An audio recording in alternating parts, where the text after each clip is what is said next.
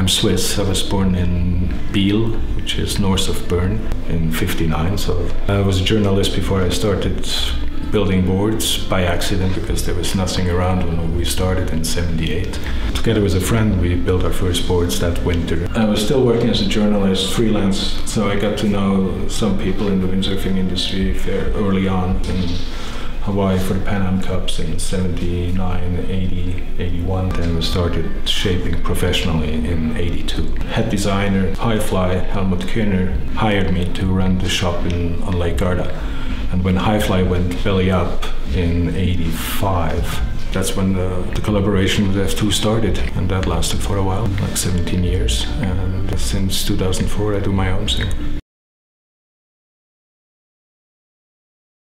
The Thommen brand, I make custom boards under my own name, and Brunati is a Dutch company who started out as a windsurfing company in '79 as well. Carlo Brunati was a guy making custom boards. It's more of an image thing for them to connect their brand back to the roots. We'll see what happens with that. I definitely concentrate on my own stuff. I was living in Hawaii for a couple of years, but I had to move back to be closer to my kids who live in France. I needed a place to build my boards. I didn't want to have my own shop. I was looking for somebody who would accommodate me, somebody who had a CNC machine that allows me to do most or all my design work wherever I am. If you can go skiing in the morning, design your boards in the afternoon, send the file, and then come to Slovenia and it's milled, and then you do the finishing. And I don't have to deal with people. I'm a lousy boss, I'm too nice. Obviously the first who comes to mind is Bjorn Donkerbeck. When I was working with Highfly, that's when I started working with professional windsurfers like Bjorn Schrader, the whole Highfly team. Then F2, he moved to F2 as well. Then Bjorn came on board, Axel Ohm, Maudie Tanner, Annick Vedlin from Canada was my first world champion title, and some people from the US, Jimmy Diaz. Throughout the years, Jason Polakov, the guy who basically made the brand happening, Josh Stone, name it, pretty much everybody. The relationship with Bjorn was very special because I started working with him when he was a kid, like 15 when I met him. We traveled quite a bit and spent a lot of time together, so that was definitely a special relationship. Yeah. There's a few people I really enjoyed working with, like especially Peter Fullwater. He was probably my favorite. And Ant Baker, Nick Baker's brother, unbelievably talented. He could be a golf pro. He could do everything. You wouldn't tell when you look at the guy, but he is really super light on his feet. I started working with Levi when F2 started that Maui project thing. He's a really, really good guy. Nice person, smart. In my opinion nowadays, probably the best windsurfer, wave rider. Robbie, I met him the first time in Kailua in '79, just when he had his first daughter. Yeah, he's pretty good. Then when it comes to the really big waves, Jason is still the best, hands down. Hasn't changed since '81. When I started working with him, he was like 18. When you see him sail the really big shit, ridiculous. His timing is just from another world. Not enough.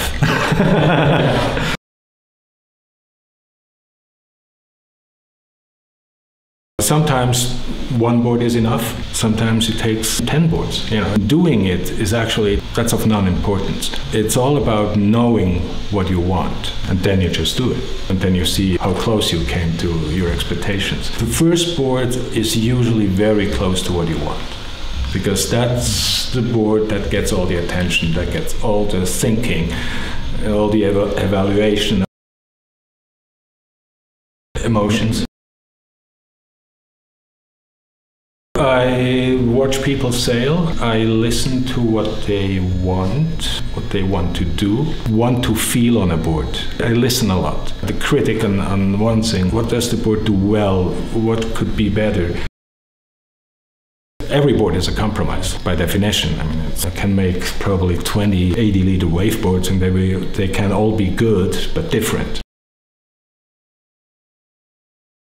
When he comes back and says, and he's really happy, then I did what I was supposed to do. If he comes back and says it doesn't work for him, then you start questioning yourself, obviously. Depending what it is, you also kind of start wondering what the hell the guy is doing. But if that's what he feels, who am I to tell somebody that he is not right?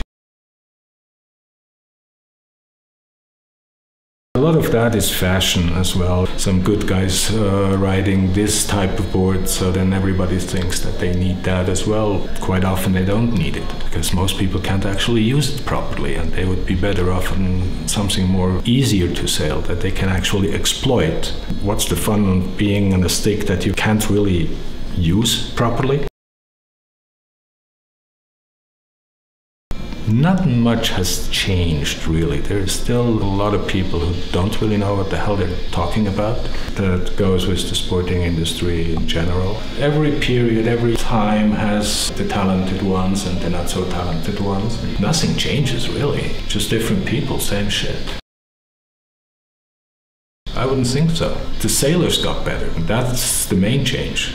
The talent drives the development. If 20 years ago I would have had a board like we do today, nobody would have been able to sail it. So it's no point, you know. So innovation grows out of what people can do. So the equipment gets more and more specialized, more and more radical, which is fine, but those are the pros. Those are the guys who spend every freaking minute on the water. What they are using might not be the best board for somebody who goes sailing on vacation or over the weekend. It's like on skis, you know. On a FIS GS racing ski, I can ski for what, half an hour? Then I'm toast, I'm done. Give me a regular public, like a Hero or something like that, can ski all day. And in windsurfing, it's a bit the same thing. Lately I haven't sailed much, I have to say. First because I lived in the mountains, so not too far away from Marseille, so I sailed in the south of France. Before I used to live in La Ciotat, which is east of Marseille, close to La Coudoulière, Almanach. Not at all. I mean, when I was a kid, I used to spend holidays in Port-de-Roche. That's all I know. Port-de-Roche, Piran, Istria. I still remember those places, but I've never sailed there. Maui, hands down. My favorite place to wave ride is actually the outer reef, further down the coast. It's called Spartan's Reef. Now, I never really wanted to. It's too much of a hassle because you need people, you need the boats, you need all this shit. The very first year. Racing, obviously. I mean, that's not my game. I'm fairly competitive, but it's like playing chess. And you make the equipment, you play with it. I don't think so, no. The interesting thing about foiling is that it's totally different from any other watercraft. Like in boats and in kiting, foils enlarge the spectrum to the high wind side, to the speed side. And in windsurfing, it's the opposite. Makes the low end more interesting. It doesn't go fast.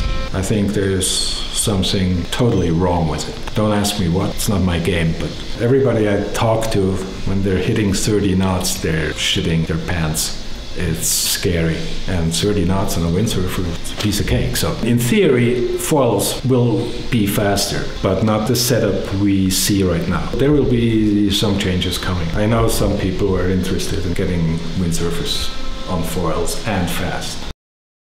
Sure, I mean, look at the stand-up market. I mean, people are buying, people are happy with them. It's not a high performance and will never be a high performance thing, but it's reasonably cheap, easy to store, so yeah, why not? It's not the latest passion. I grew up in Switzerland, so I learned to ski when I was like 3 years old. Then when I started to work in the windsurfing industry, I totally quit. Didn't ski for about 15 years. When I moved to France, then I slowly started to ski a little bit more. And once you're back on it, gotta do it. I really like it, love it, especially powder stuff. Thank you, welcome, and to all the members of the Style team, aloha.